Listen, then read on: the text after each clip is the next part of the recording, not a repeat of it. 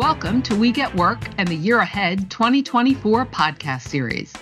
Covering workplace issues from both subject matter and industry perspectives, the 19 episodes provide both big picture trends and detailed tactics that can help employers achieve their workplace ideal while remaining real about regulations, compliance challenges, and more in 2024. Jackson Lewis invites you and others at your organization to experience the report's legislative, regulatory, and litigation insights in full at our website, jacksonlewis.com, or listen to the podcast series on whichever platform you turn to for compelling content.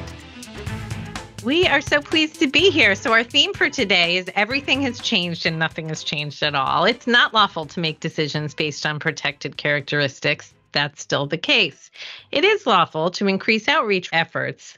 That's still the case. And it's always come down to positive employee relations and clear communications. Still the case. I'm Samia Kirmani from Jackson Lewis, Boston, and with me is Michael Thomas from Jackson Lewis, Orange County, and we're co-leaders of our firm's corporate diversity counseling group. And our group was founded decades ago by Weldon Latham, whom some of you may know recently retired. And we advise employers in all industries on DEI programming, what to do, what not to do, what this all means. And we're talking today about DEI is not dead. What legal developments are there out there and which matters? So the Supreme Court's decision in Students for Fair Admissions versus Harvard and Students for Fair Admissions versus the University of North Carolina has no direct application outside the context of college admissions. But by finding the use of race in college admissions unconstitutional, the court created an inflection point in perceptions about corporate diversity, equity, and inclusion programs. So, as we look at the year ahead, while laws prohibiting discrimination in employment and impacting DEI programs have not changed, the scrutiny of DEI initiatives has increased by both advocates of DEI and those who contend that DEI itself is a form of discrimination. The fact is, it continues to be a business imperative for employers in order for them to attract talent and attract an increasingly more diverse consumer and customer base. But it's important that employers understand the legal parameters and the risks associated with advancing DEI measures and those associated with retreating from them. So what's the state of the current legal landscape, and what do we see coming around the corner in 2024? I guess it's not around the corner, it's now. So what are the laws? Title VII has always prohibited discrimination on the basis of race, gender, and other protected characteristics. We have Section 1981 of the Civil Rights Act of 1866, which has always and continues to prohibit discrimination on the basis of race with respect to contracts. And under that law, the employment relationship also constitutes a contract. So those laws and similar state anti-discrimination laws remain unchanged. We have Executive Order 11246, which provides for affirmative action for federal contractors. It too prohibits discrimination on the basis of race, gender, etc. So it actually remains lawful for employers to implement DEI programs that seek to ensure workers of all backgrounds are afforded equal employment opportunity. So, Michael, if the law has largely remained unchanged, why are we talking about this? Why are we talking about a DEI push and pull? Thank you, Samia, and thank you all for listening. So let's define that DEI push and pull first. So the push is really those who seek to advance DEI. They seek to address barriers that exist for underrepresented groups at different stages throughout the employee life cycle. And this is important because often there is actually a statistically demonstrable underrepresentation, which creates business as well as both legal and reputational risk for employers. And the pull against DEI program, these challenges recently have been coming from both individuals and organizations, and a lot of these organizations have been formed explicitly for this purpose to challenge DEI initiatives. They are focusing on the belief that DEI programs discriminate against the majority by giving preferential treatment to different groups based on protected categories.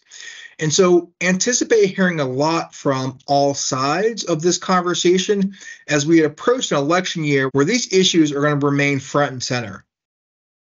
The law hasn't changed, but there are some important legal developments that we should be aware of. So what's the first one that you and I talk about this all the time? It's the one that you're obsessed with, Samia. And this is whether the Supreme Court will broaden the definition of adverse employment action under Title VII. And so the Supreme Court heard oral arguments on December 8th of last year in Muldrow versus City of St. Louis.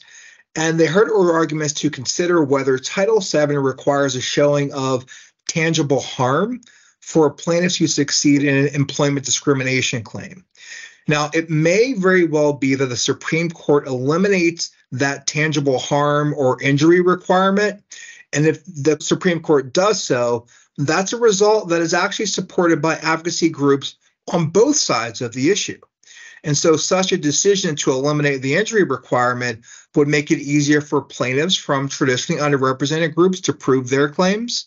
However, it will also clear the way for DEI opponents to argue that DEI programs are discriminatory without having to show that any employee experienced materially significant disadvantages or changes in employment.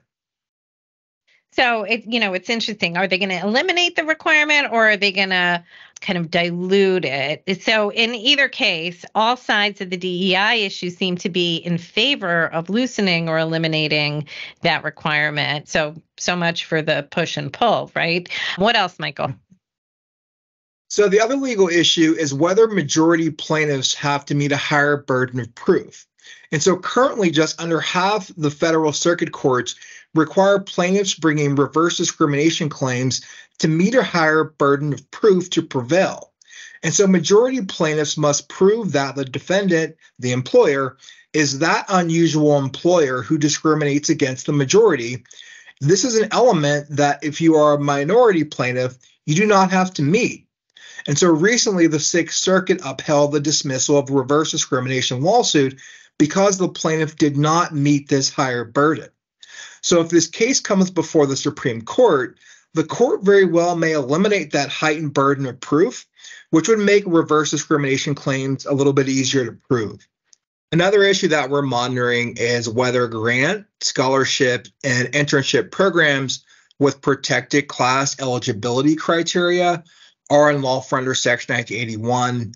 This issue is currently before the courts. This is an issue to watch. And when similar targeted programs have been challenged, some companies remove race-based eligibility criteria rather than risk lawsuits. The last area of law that we're kind of paying attention to in this DEI space is securities law. And so shareholder proposals and shareholder litigation has increased on both sides. And so pro-DEI proposals and litigation have been brought claiming companies are falling short of their DEI pledges. On the other side, anti-DEI proposals and litigation has largely focused on whether these initiatives breach a company's fiduciary obligations to its shareholders. And so how successful these proposals and lawsuits will be really remains in flux. At least one court in response to a claim that DEI initiatives breach a company's fiduciary obligations to shareholders answered with a resounding no. The court rejected the plaintiff's argument, instructing plaintiffs to seek other investment opportunities rather than waste the court's time.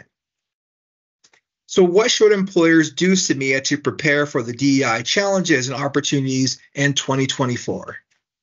Yeah, so what we're seeing is that employers are continuing to focus on their outreach efforts, expanding their outreach. If the issue is that they're looking for talent, so reaching out to HBCUs, HBCU open universities, and employers are really looking at their policies, practices, and communications to eliminate barriers or address bias. And they're conducting an audit of their initiatives for both effectiveness and legal compliance. They're evaluating their communications about their DEI measures and reviewing those communications, those internally shared and also public facing to avoid statements that can be characterized as violations of the law, even if they're not, or misinterpreted to suggest non-compliance with the law.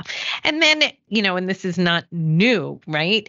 Ensuring that everybody involved in DEI initiatives, hiring, promotion, and employment decisions are based on legitimate, non-discriminatory reasons.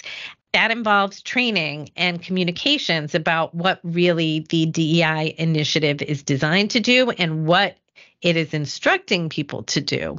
And then finally, focusing on inclusion and wellness. Be clear that the company is committed to inclusion for everybody, regardless of race, gender, or any other protected characteristic. And the thing about this is that this is not new. This all comes down to communication and positive employee relations, which is something that employers have been focused on for years. So what should employers expect this year? So I think the big picture for 2024 is that DEI is not dead. It is still a business imperative. But more than ever, it's important to focus on ways to promote a more equitable and inclusive workplace for all employees, and to reduce barriers for underrepresented groups. This is good business and also good risk mitigation. So keep in mind that the legal environment with respect to DEI has some unresolved questions that we've highlighted in our conversation today. And consider the risk, business, legal, and also reputational of advancing and committing to DEI efforts, as well as the risk in retreating from DEI efforts as well. We thank you for your time. If you have any questions, please feel free to reach out to Samia or myself, or whichever Jackson Lewis attorney you regularly work with. Thank you. Thank you for joining us for the Year Ahead 2024 Special Edition podcast series. Please tune in to our next episode, where we will continue to tell you not only what's legal, but what is effective. All of our Jackson Lewis podcasts are available to stream and subscribe on Apple Podcasts, Google Podcasts, Libsyn, Pandora, SoundCloud, Spotify, Stitcher, and YouTube.